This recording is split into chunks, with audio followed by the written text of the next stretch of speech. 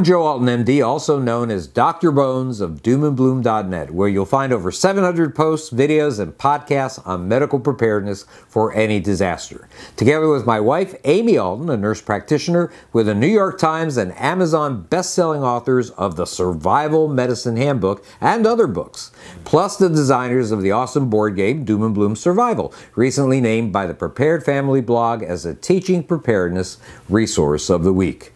In the past, we've discussed how to manage issues related to stab wounds. Recently, however, attention has been placed to shooter events where firearms take center stage to cause injuries. So I think I'd like to talk for a minute about some basics of ballistic trauma. Ballistics is the science that deals with the launching, flight, behavior, and effects of projectiles. A projectile can include anything that can be launched by physical or mechanical means, such as a rock, a baseball, spear, arrow, bullet, or intercontinental missile. Now, in this video, we're going to discuss basics of ballistic trauma, mostly as caused from small arms fire. Knowledge of the trauma caused by bullets is not only useful in extreme survival scenarios or on the battlefield, but also for hunters and those in law enforcement. It's also very useful for the medic to understand the kinds of injuries they may be called upon to treat. Now, high-velocity projectile damage as caused by a bullet is, as you can imagine, much greater than low-velocity damage caused by, say, a knife. Now, this damage depends on the amount of energy the projectile possesses due to its motion.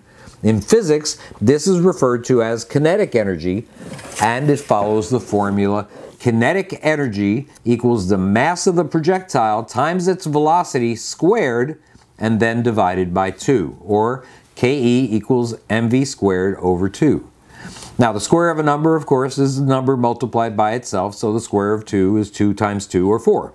Because of this, you can see from the formula that the velocity or speed of a projectile is more important in causing damage than its weight or its mass. Now, as a missile passes through tissue, it decelerates, transferring all of this kinetic energy to living tissue.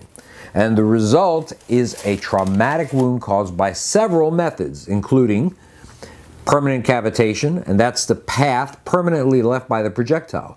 Essentially, this is the bullet hole in the channel caused by its traverse through the body. Temporary cavitation, which is a wider shock wave which crushes tissues beyond the actual path of the bullet. This is caused by the dissipation of kinetic energy as the missile decelerates due to tissue resistance. Although various organs have differing elasticities, the shock wave often surpasses the tissue's ability to absorb the energy involved, thereby causing significant damage. Deformation. Now, as a bullet enters the body, it may deform, increasing its diameter and the cavity that it causes, often at the expense of depth of penetration. Hollow point bullets are an example of projectiles that are meant to deform, or in this case mushroom, as they travel through the body. Then there's yaw. Yaw refers to the rotation of the nose of the bullet away from the line of flight. A short, high-velocity bullet begins to yaw more severely and turn upon entering tissue. Now, this causes a larger temporary cavitation and more tissue to be violently displaced. And fragmentation.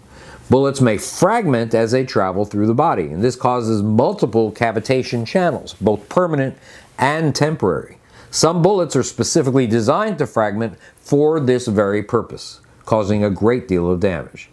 In future videos, we're going to discuss the different ballistic trauma characteristics of rifle, handgun, and shotgun wounds, as well as basics of treating these wounds. To see the supplies that Nurse Amy feels are important for the medic in these situations, check out her video on her gunshot wound kit on this very channel. This is Joe Alton, MD, that old Dr. Bones, wishing you the best of health in good times or bad. Thanks for watching.